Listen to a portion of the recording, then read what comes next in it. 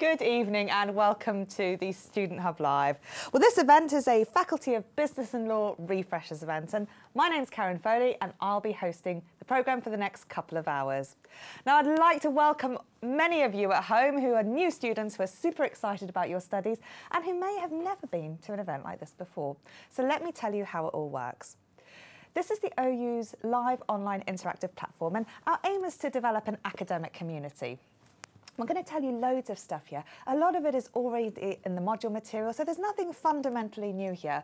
But we think it's really nice to introduce you to some key people and, most importantly, for you to meet other students as part of your learning journey. Now, this space is an opportunity to talk to other people, and you can do that in the chat. So you can write pretty much whatever you want. You can also ask questions, and if one of our hot desk team can't answer that, we'll put that to our live guests in the studio.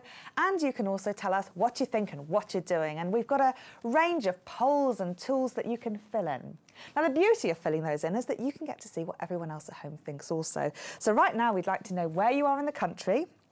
We'd like to know how you're feeling, and those Wordles that have like 3 spaces and they need 3 things in there, otherwise your results won't submit.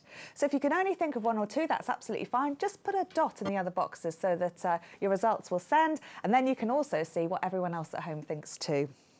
We'd like to know which level you're studying, and at last count we had 87% of you studying level 1, so it's great to see new students there. Some of you might be starting at level 3 and you might be new to the Open University as well, so it's great to have you on board. And yesterday we had a generic event which told you all about the general OU systems and introduced you to some key colleagues as well, so you might like to catch up on that also, and I'll explain a little bit about that later. So I've mentioned that there's the chat, and that can move pretty quickly. So if it does, my suggestions to you are to use the pin button on the top right-hand side of the screen, and that holds the chat so you can scroll down if there's something you wanted to pick up on. And there are also different interfaces you can use, so the chat will become bigger or smaller.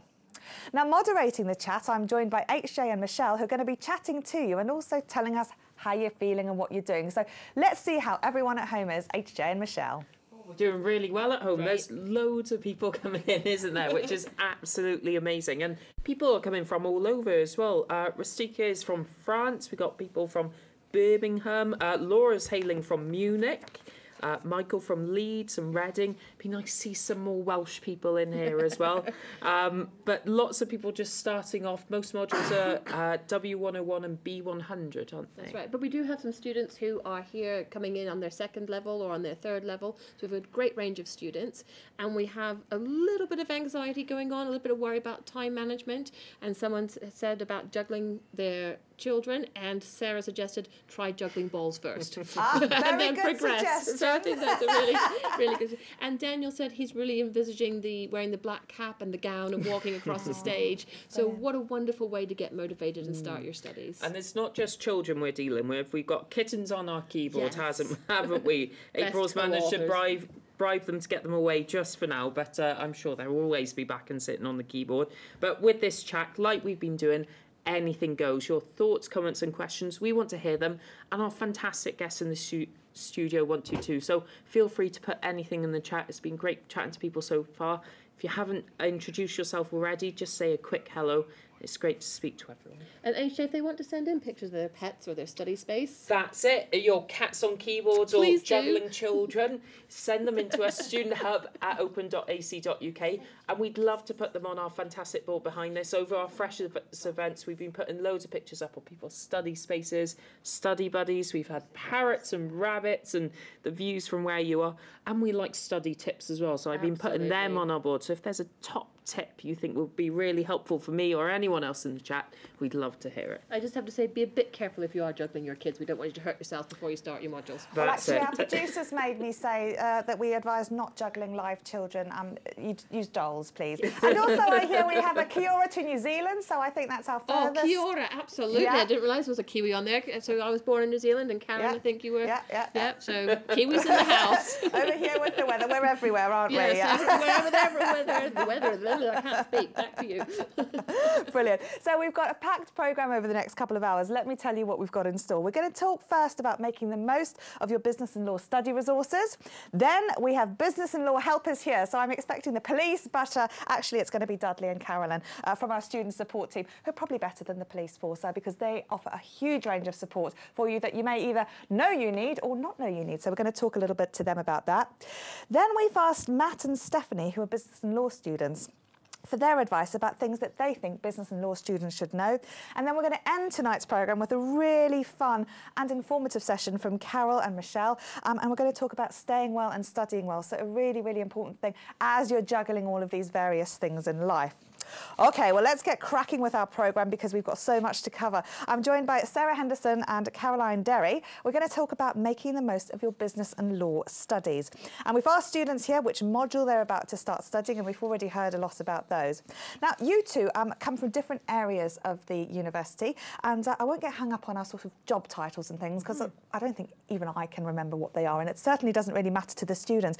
But Sarah, you're a student experience manager, which means that you look after the student experience, and we know that that's really important to us here. And you're also an undergraduate business programme and law lecturer. Yes, that's right. So I work full-time in the university as a student experience manager, so looking after things like events for students, looking after ALs, making sure everyone's in their right group. And also I'm an associate lecturer, so I'm a tutor of some students as well. So you should be able to answer everything. Hope so. I'll do my best. Well, on a very different angle, Carolyn, you were a registered nurse for 20 years. No. No, you weren't? No. Oh gosh, I've got that on here. I thought that's really, really peculiar. Tell us tell us about yourself. Okay, so I originally qualified as a barrister, also practiced as a solicitor, but for the past 17 or so years I've been a law lecturer, and so I am the module chair for W101, so involved in making sure all the materials are up to date, suitable for students, that assessments are there and so on. Brilliant. I've got a nurse up next. I've cut and pasted my notes in the wrong place. There you go. Attention to detail. A lesson for us all. I'll be a terrible nurse. Well, I did think, oh gosh, you never know. I thought there's a surprise. You can, So let's first start thinking about the module website. So this is a key place that students need to start. They'll all have access to this, so it's something people can go away and do right now. So how do students get to the module website? Let's take a look at how they might navigate there from student home. Yeah, the best way to get to the module website is directly from student home. So when you go to the student home, you can go into your module website, and we've got one of the module websites up there now. It's the B100 module website, but that really makes no difference. They're all set up in the same way. So when you go to your module website, what you will see is that each of the weeks in the study planner is broken down. So what you can do is you can open just one week, the week that you're working on. And what I always advise students is just open that week, because if you've got them all open at once, it can feel really overwhelming. But if you've just got that 1 week open, then you can focus just on the stuff that's in that week, and it really makes it feel much more manageable. Along the top, you can also access other tabs which take you to things like the assessments. Oh, we're back. Assessments, so you can see what your TMAs or other assessments are depending on the module you're on. You can get into your forums.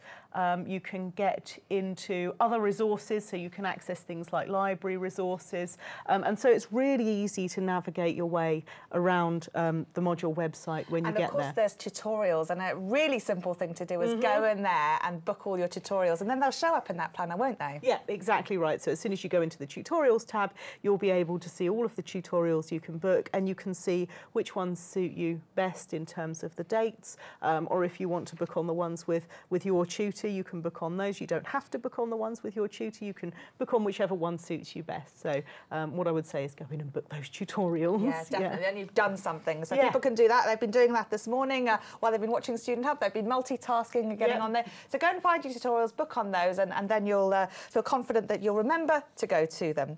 Now, the other thing that's important to mention is you were showing a certain view there, and there's a short view, like the few weeks that you've got, and there's also the whole view as well. So if you'd like to see the whole study planner, you can just change on the different tab there to see the current view or the whole course. Yeah, that's exactly right. So you can just see the current weeks, or if you want to see the whole study planner so that you can start organising yourself for weeks that are coming up, then you can put those on as well. But from your perspective as a tutor then, what do you advise students sort of tend to use?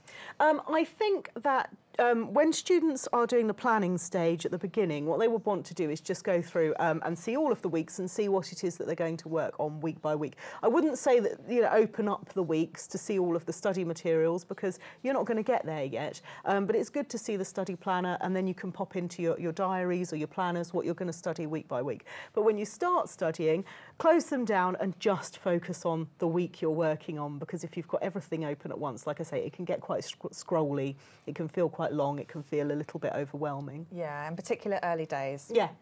Okay, so why don't we take a look then at what a typical week might look like? So, Carolyn, do you want to show us what will happen when they expand on a week of the study planner? We can see an activity here on the screen. Yeah, so when you expand the week, it has the materials and activities for that week. Those may include things like events, but in particular they'll include typically one of your study units, and that unit has all sorts of things in it.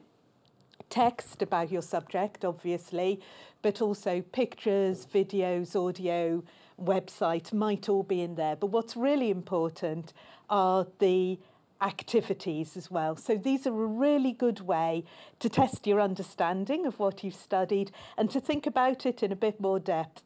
And the really nice thing about them, especially the reflective ones, is they let you think about how much you've learnt and how much progress you're making, and also about how you can use it in other areas of your life. So the exercise we saw there was about reading, not just on the course materials, but the reading you do generally. So you can really think about how your study fits in with your life, how you can use it for things like your employment, for example. Now, this is something that students fill in. They can save and reveal the discussion. So when they've typed in there, they can then see what perhaps the module team may have thought in response to that activity, or some other comments as well.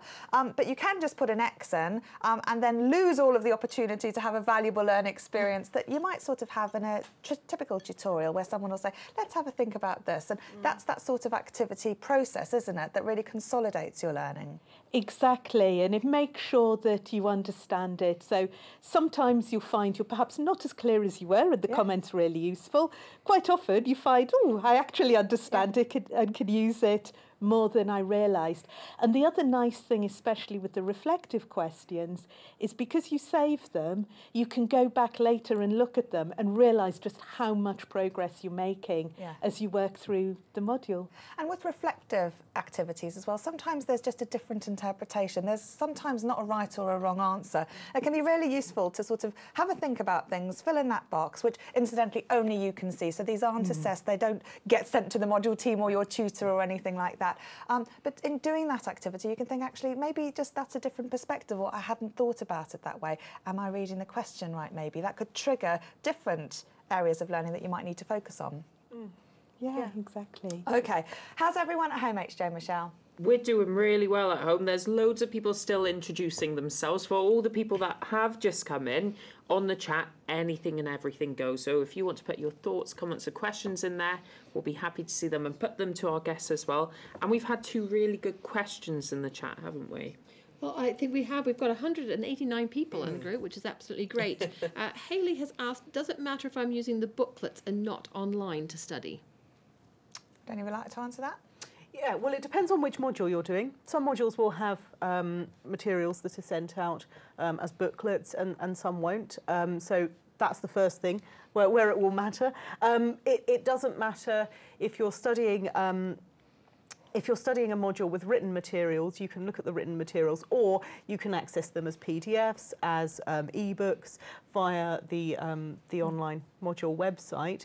There are additional materials on there, though, and the sorts of things that Caroline has talked about, so things like reflective activities, things like quizzes, other things to interact with, and they are on there on the module website deliberately to help students embed their learning. So what I would say is don't think of your course as, oh, well, I've got my booklet now, I'll read that, and then I'm done. Do go on and engage with the online learning materials as well. Brilliant. And it's great to see so many people in the chat, but please remember, please don't share mobile numbers or personal emails in the chat, because this is a public space. You might want to find Facebook groups, and those are organised by OU students as well, so that can be a great way to connect with others. But it's wonderful to see so many of you here chatting today. I'd like to talk about tutorials, Sarah, because this is a really common thing. You've mentioned the importance of booking on them, but what's the point in booking on them if you don't know what's going to happen? They might be really scary, which they're not. And there are two main forms of tutorials. The most common, I guess, is online tutorials, which are slightly different to this, but if you can get here, you can get there. Yeah. So tell us what happens in an online tutorial. Okay, so in an online tutorial, we run them through Adobe Connect, which is an online classroom, essentially. So you'll log in and you can see who's in the online classroom, and you can see your tutor there. Some tutors will use a webcam, some tutors won't, so you may be able to see your tutor. But either way, what they will do is take you through the tutorial online, and they'll build in interactivities, so ways that you can discuss. You can use your microphone to talk to the rest of the group. You can do things like contribute through the chat box, as the participants are doing today. The tutor might build in things like multiple choice questions, polls. We might write on the whiteboard, all sorts of things that we would do normally in a face-to-face classroom. We just do in the Adobe Connect classroom as well, so students can attend from their own homes. Brilliant. Now, students can be allocated to certain groups depending on, I guess, how things are organised. So students will get a choice of tutorials that they can join, and we've mentioned before they go to that tutorials tab, and then they can log on to the ones that they'd like to book onto, and then a tutor organising that may email them or not. So it's a good idea to be booked on. But the face-to-face tutorials, if there are those options available to students, they're a bit different, and sometimes it can be really helpful. For example, if you're going to London for the weekend or something, to maybe think about choices that are a bit further afield to you. So students have a choice about those. How do the face-to-face work, and what happens at them? Well, it depends on the module that you're on, again. Most modules will have a mixture of online and face-to-face. Some will be online only. And sometimes the face-to-face will have an online equivalent. So you can choose either to go to the face-to-face workshop, or you can go to the online. And the materials covered will be the same. But essentially, if you go to the face-to-face, it's a classroom where you'll be with your peers and your tutor, and you'll be able to ask questions of your tutor, take part in classroom discussions. But in many ways, the material delivered is the same online as it is face-to-face. Now, Rastika's worried because they haven't received their module materials yet. And you mentioned that sometimes you get sent things, sometimes you don't. And also when we were asking about booklets and things, you were sort of saying, I guess, really, that the importance is knowing what you should have got, or what you have got. So that you know then what you don't have, or what you can or can't study. So should anyone stress if they haven't got anything yet? No, I mean, if you're worried that you haven't received something and you think you should. You should have received, phone the student services team, and they will be able to sort you out. Or you should have your tutor's details now as well, so you can just get in contact with your tutor and say, should I have received something? And if there is something you should have received that you haven't, again, you can contact student services team, and they can let you know what's that module website, irrespective of whether you're sent a book or not, will have everything pretty much on it in alternative formats. So if you haven't got a book you should have got, so you can go and look at the PDF. And at the moment, for the time being, you can look at the PDF, and you can look at those materials online. So if you go to the resources tab that we talked about already, you'll be able to access all the resources that way anyway. Brilliant. Now, the other important tab on there was the assessment tab. So I'd like to talk about that, because that can be something that can provoke a bit of anxiety, especially for people who maybe haven't studied for quite some time. So what guidance and help is available to students? In a word, lots. On the assessment itself, if we take, for example, a TMA, which is a coursework question, you'll find that when you look at it on the website, you get, and we can see here, so that front page has the instructions, so things like the due date, the word count, and so on. The next page is the questions. The bit everyone. As well, I see. I like the bold bits. Oh yes. Yeah, you can't miss the important bit. Then there are the questions, and obviously that's the bit everybody wants to see. Those are important. But students should then carry on to the next pages, where they'll see the learning outcomes, and those are bullet points setting out exactly what the marker is looking for, what you're supposed to demonstrate, and the advice section. And the advice section, we'd really stress, is really useful. That will tell you quite a lot on how to approach the question and the sorts of things to include. So it will give a lot of extra information on how to answer the question, appropriate to the level of study. So basically, plenty of information there on how to deal with the assessments. Brilliant. HJ and Michelle, you've gone awfully quiet there. I hope you're not talking about cake. Are you? We're actually very focused. We are so focused. There are so many great questions. We've asked questions about, can you go to more than one tutorial for the same topic? Yes, you can. Can you go to different tutors? Yes, you can. One question I wasn't sure of the answer to is, are there any audiobooks for B100? And I think, Sarah, you might be able to answer that question.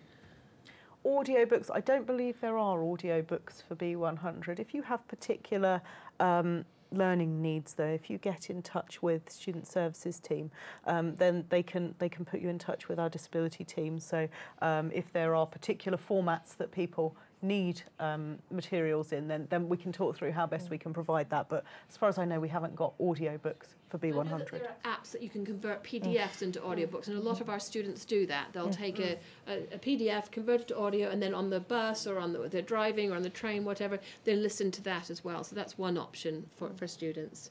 But there's just been so many good questions coming up in here as well. Is there anything else at the moment, HJ, that you want to? One of them was about TMA. So we want to know, are the dates of the TMA fixed? So do we have to submit them on that day, or can we do them earlier? What happens if life gets in the way? What's the best thing to do?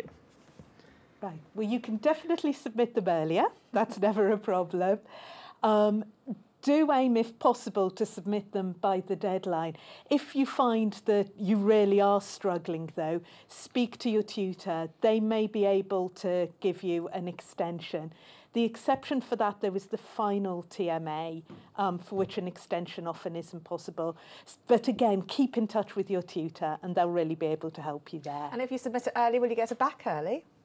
No, if you submit it early, you'll still get it back on the same day. So tutors aim to mark within 10 working days, and it's from the date that the assignment is due. So if you send it to the tutor early, unfortunately, you won't get it back early. The tutor will still mark within the same marking window. And then say you submit it early, and then you go on holiday and you think, oh, I haven't done quite the right thing there. I've really messed up. Maybe you're on a Facebook group or something.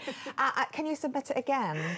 As long as the tutor hasn't marked it, then yes, you can. What I would say is really keep in touch with your tutor and say, you know, I think I've missed something. I would like to submit again. As long as the tutor hasn't marked it and returned it, then the system will enable you to submit again up Just to... in the same way? Yeah, in the same way up to the submission date. And I think the limitation to that is 4 submissions, so I wouldn't keep submitting it again and again.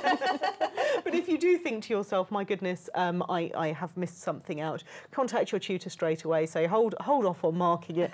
I'll pop another one in.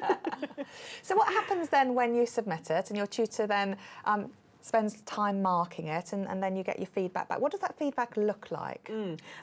Your tutor will provide you with a lot of feedback, is the answer. So what I would say is don't go to the mark and think, oh, that's all right, and ignore the rest of the feedback. The tutor will really provide you with advice on how you've met the learning outcomes through their feedback. We'll show you where you've included stuff that's really good, so that you can go, okay, I'll do that again, and areas where you can improve for your next assignment. So it's really about thinking to yourself, okay, how will I build on what I have already done? It's a learning experience getting that feedback. And so they will comment on things like understanding of the materials. So if there's any misunderstanding of the module content, they'll comment on that and hopefully help you to understand better.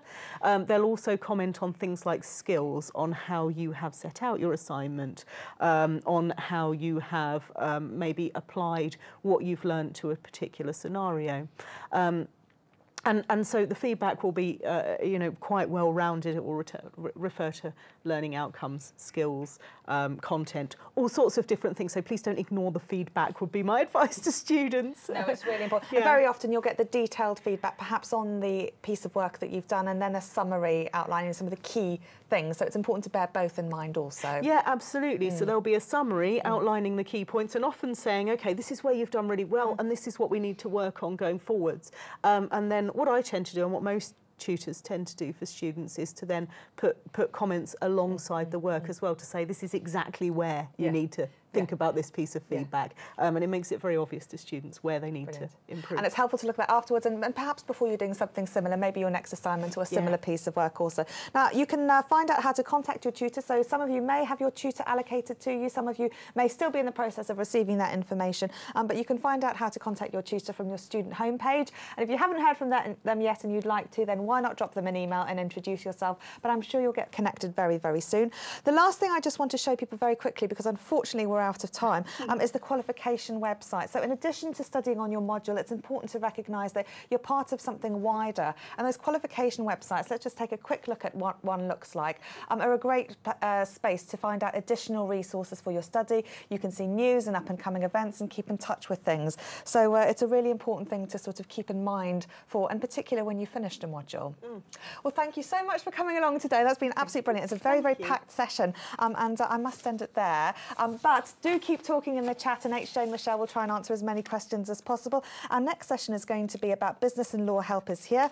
But first, we're going to show you a quick video before that next live session, but do keep chatting, and we'll see you very soon.